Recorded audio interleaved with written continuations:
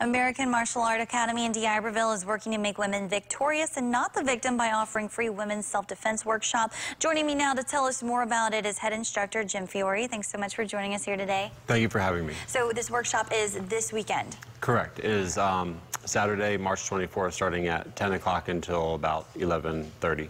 All right, tell us a little bit about the workshop and what women might learn there. So the workshop is going to basically go over the most common and prevalent attacks that women would most likely see. Within this, our age range that we're looking at is ages 12 to about 34. These are the highest risk.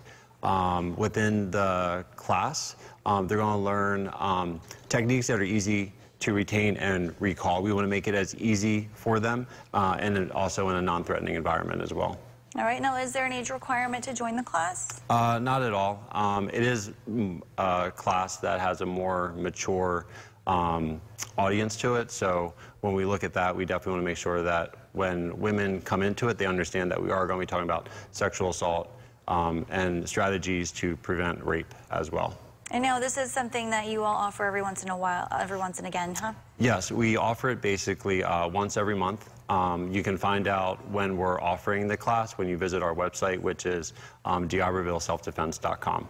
All right, and talk a little bit about why you offer these classes for free. It's just something as a business owner, we get a lot of phone calls for women that just want to learn self-defense and not necessarily sport or competition jiu-jitsu.